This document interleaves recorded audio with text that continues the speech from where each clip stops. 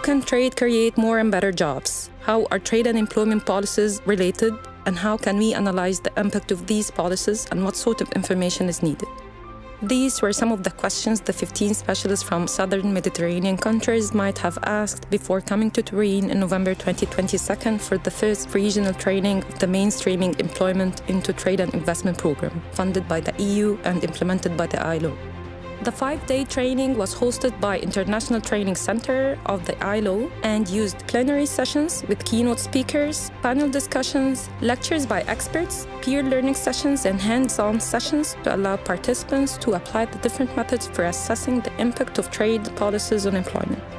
During a knowledge-sharing fed, participants were invited to share good practice examples related to trade and employment policies from their respective institutions or country. تم حضور العديد من الممثلين من العديد من الدول، وهذا كان مثري جدا للقاء وللدورة التدريبية.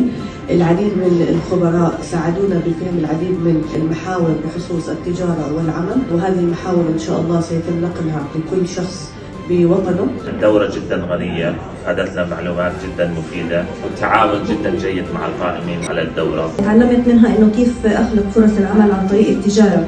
هاي الشغلة إحنا كثير عنا أكثر شيء بنعمل مشاريع ريادية، فعملت إنه كيف ربط ما بين إنه خلق الفرص عن طريق الريادة، وإنه كيف نقدر ممكن إحنا نصدرها لبرا. النقاشات كانت بتدور حول التجارة والعمل وكيفية إدماج العمل في وزيادة فرص العمل من خلال الحركة التجارية. بشكر جدا القائمين على البرنامج هنا في تورين في إيطاليا.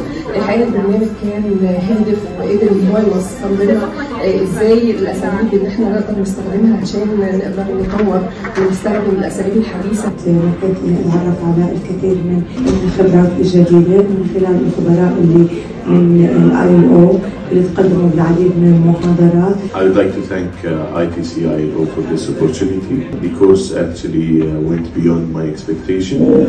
We got to learn about a lot of the tools, online tools that we didn't know, or I personally didn't know about before.